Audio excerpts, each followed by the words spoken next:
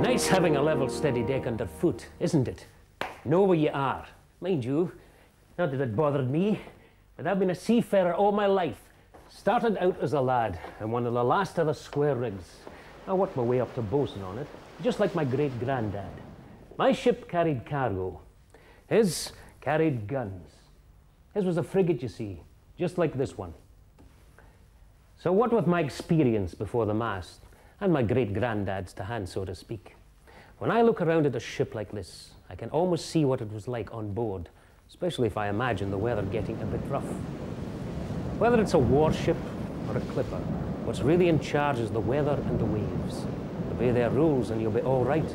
Disobey them and you'll be sent to the bottom. Rules number 1 and rules number 2 and 3 is discipline.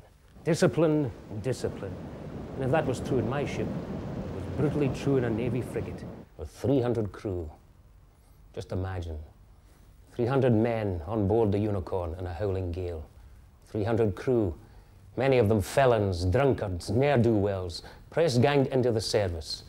The only thing between survival and oblivion for the ship would have been discipline or fear of punishment, like 50 lashes from the cat o' nine tails. Discipline begins and ends with the captain. A lonely task being a captain, with orders from the Admiralty in London. He is personally charged with defending Britain's strategic interest at sea, and he does it from up here in this little patch of deck. No one else is allowed up here, not even his officers, without his express permission. He always chooses the patch of deck which is on the highest side. That's the side tilted up, as the wind tries to push the ship over. So the stronger the wind, the higher the deck. That way he can be sure he sees everything. Masts, sails, officers, seamen, sea, weather, the enemy. And no small matter this. The men can see him. Behind him on the deck is the ship's wheel. Actually, it's 2 wheels because as the weather worsens, it's going to take at least 4 men to keep the ship under control. The slightest loss of control could mean the ship taking a wave full on and going under.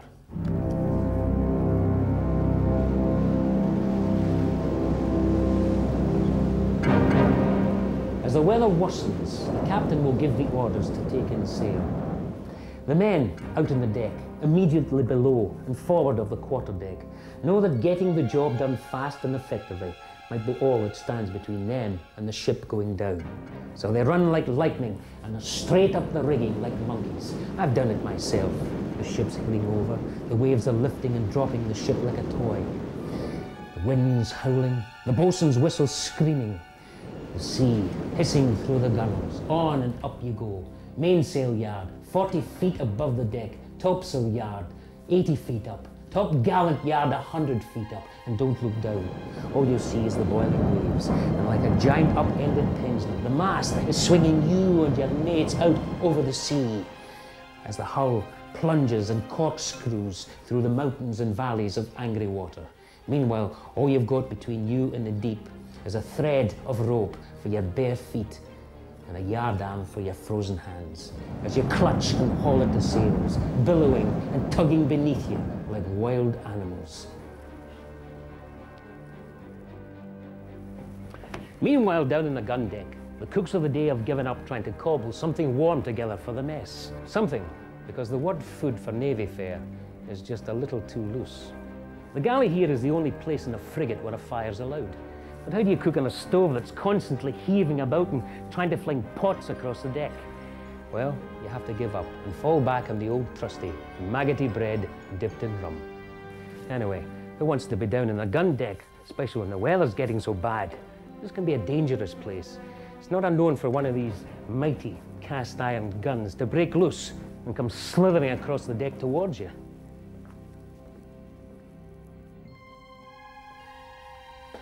There's only one man with a permanent and lonely home on the gun deck, and you've guessed it right first time, the captain. This is his cabin, which he shares with a clutch of 18-pounder guns, and God help him. No matter how much he trusts his lieutenants, the safety of the ship is up to him, so he'll stick it out in the quarterdeck until he's ready to drop.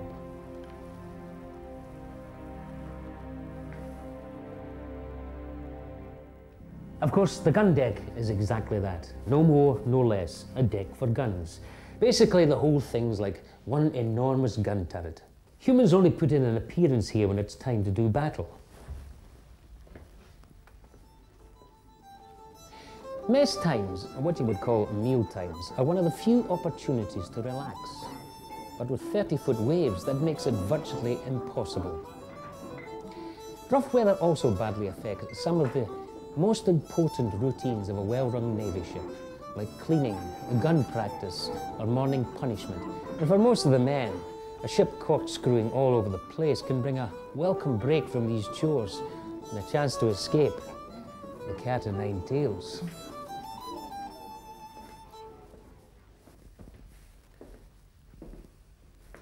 It's different for officers and warrant officers, like bosuns, who have a cabin and wardroom of their own for eating and relaxing in. Looks quite civilized, doesn't it? Well, don't forget, this is where the wounded will be laid out during the battle. That's why the floor's painted red.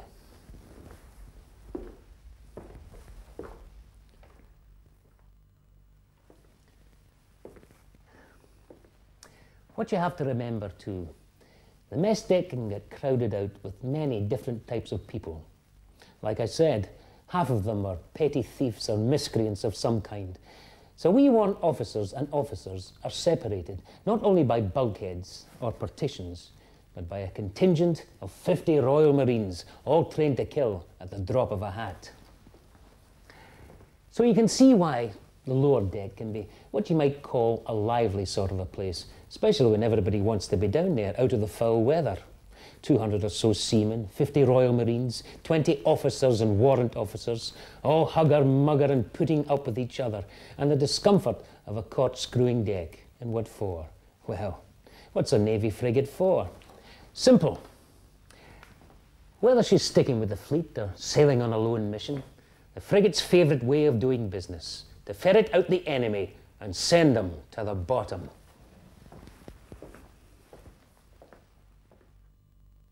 Of course, you never know when the enemy's ensigns are going to come drifting innocently over the horizon. Sea's a big place. There's no such a thing as radio or radar or reconnaissance helicopters. A lone square-rigged frigate on the high seas is just that, alone and out of contact. When finally a distant ship is identified by the lookout as foe, and the sea's just a little less wild, then a signal goes out to prepare for battle. Each man knows exactly what his tasks are. Scatter sand across the gun deck for better grip underfoot. Prepare the guns. Wet the sails on the deck to slow the spread of fire. That's if the foul weather hasn't done that already. Lower the boats astern. Fit extra rigging. Take down the bulkheads. Yes, clear the lot. Even the captain's cabin has to go. On a tightly run ship preparing for battle, these and thousands of other jobs have to be done in minutes. So 1 minute, she's a well-ordered home from home for 300 men. The next, she's a fury, bristling with firepower and spoiling for a fight. And even when the weather's not ideal for a fight, a frigate's ready more often than not. Unlike a ship of the line, her guns are high enough above the sea to fire, even when she's rolling. Each gun is tended by 9 men, so even with half the guns at the ready, there are well over 100 men in here, all stripped to the waist, barefoot, a bright-coloured handkerchief tied round the head to help shut out the shrapnel explosions as the guns go off in here, in this confined space. It must have been almost impossible for the men to breathe or see, or even hear orders, with all the noise and the smoke. And that's when everything's going their way. When an enemy cannonball smashes its way through the hull, it sends out lethal oak splinters the size of a fist or an arm, flying about in all directions. It may not be nice to be hit by a cannonball, but at least you're dead. Not so the oak splinters. As Grandad always said, he never forgot the screams of men torn open by splinters. Sometimes the screams were worse than the spurting blood.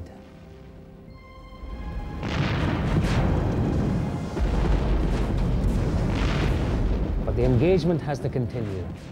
There can only be one winner.